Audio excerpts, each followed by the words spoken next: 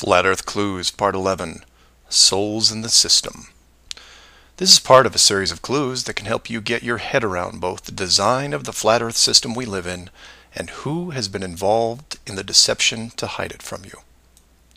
This clue looks into the recent past, or more specifically, an odd but interesting piece of conspiracy lore. What I hope to show here is an example of how an enclosed system, once revealed, can change the world very quickly and in ways you may not have realized. To start, we need to go back a little ways to a controversial 2004 documentary called Astronauts Gone Wild. For those of you who missed this strange little gem, the summary is this. The producer-director Bart Winfield Sibrel went out to prove that all the moon landings were elaborate hoaxes. To do this, he set up interviews with the Apollo astronauts, giving them the impression that the interview was just routine. He then produced a Bible and asked each of the astronauts to swear on the book before the interview started. The interview was then supposed to be a series of detailed technical questions designed to trip up the astronauts. During the process, there was quite a bit of tension and some very uncomfortable moments, including one actual fist fight. Now, I'm not recommending that anyone actually go out and watch this hour-long documentary. For me, the astronauts have had to live with this guilt a long time, and leaving them alone seems like the humane thing to do. What interested me, and moreover what piqued my interest then, wasn't the unoriginal questions the reporter posed, but how the astronauts reacted to the Bible itself. None of the Apollo pilots would put their hand on it and swear that they went to the moon. In fact, most treated the book like it was made of plutonium. This puzzled me for years because it went against the basic rules of any cover-up, one of which is lie about everything. Now, the pilots of the Apollo program had done many interviews over the years, many televised, and had been going through their song and dance without really any instances of contention. So why not just go through the motions again? It is, after all, just a book, right? People lie under oath all the time. It's called perjury, and every country has an extensive system of laws and punishments to deal with it. These punishments don't seem to stop the people from committing perjury, and you can read about it almost every day. Furthermore, the astronauts were not in court. This was just a room, sometimes their own home. So swearing on the book would, for all intents and purposes, be meaningless. And this sat in the back of my head for years, because it didn't make sense. Why would astronauts, trained by a very large military science program, be afraid of just putting their hand on the book and just tell one more lie? Well, for them, it may have been more than just a book. It may have been a symbol of something much bigger.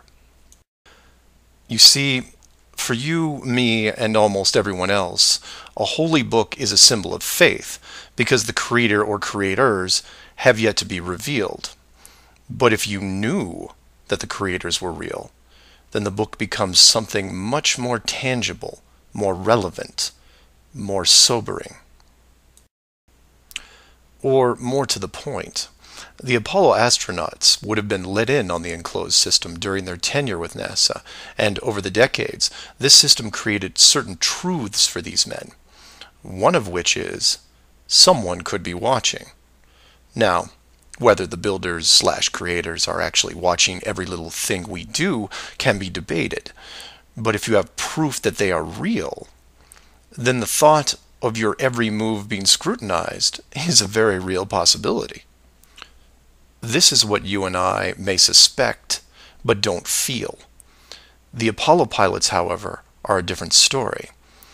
If they were shown how the world really looked, then their attitude towards the book takes on a whole new meaning. In fact, it didn't have to even be a Bible. It could have been an encyclopedia or a piece of wood, because it was the idea that made them pause. And if you're still not getting it, then I'll ask you directly. If you actually saw some of the creator's handiwork and knew that there was a chance you were being watched, and there was a scorecard involved, would you swear against that and lie about something? Would you roll those dice and take the chance? Or to put it another way, everyone has gotten frustrated about something, then looked up and cursed the sky. Would you still do that if you knew that a creator was up there and possibly listening? That's just one example of how knowledge of the enclosed system changes people. The astronauts didn't want to roll the dice and lie because there was a real fear of retribution. And while they were confident that a bolt of lightning wasn't going to strike them down, they also weren't going to push their luck. And we all take on the same approach in daily life. Everyone who drives has run a stoplight. We know when we see the yellow light that it's too far away, so we hit the gas and hope for the best, especially if the traffic is light and we aren't putting anyone in danger. But you take that very same intersection and put a red light camera on it, well, then things change, don't they? Do you hit the gas and roll the dice? Not a chance. You hit the brakes and hope that you can stop in time because you are being watched. You may not be a model driver by any sense of the word, but you understand this rule and this place, and you don't break it. And this one aspect is why I'm pushing so hard to see the enclosed system revealed. Because as a civilization, we seem to be only as good as what we can get away with. This isn't an issue with freedom, it's an issue with doing the right thing. You know that running red lights is a bad idea. The camera is a reminder of that. Imagine all the things that would change for the better if the enclosed system was revealed. Would you lie to hurt someone? Would you rob a bank, commit fraud, or embezzle? Would you steal anything unless your life depended on it? And while people would still get angry and fight, would they maim each other?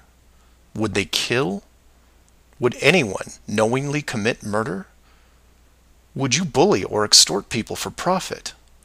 In fact, knowing that the world was created, would you do anything malicious towards anyone? If the world is not a globe, but instead enclosed, then wars end. Hate crimes end. Maybe not overnight, but quickly. Because you may be, for the first time in your life, actually accountable for your actions. You realize now that you are a very real soul in this enclosed system, and you have a responsibility towards your fellow man, one that can be boiled down into one simple rule: treat others better than you treat yourself. This is why it's so important to show the world as it really is. This is why I am asking the authority itself to open the door and let this secret come through. You've kept this hidden for too long, and the people who live here with you have been through enough. This isn't about money or power anymore. It's about our very souls, the essence of who we are. Wealth and titles don't define your heart. Hiding the entire world may have seemed like a good idea at the time, but we have gone way beyond that. Have you actually seen our home recently?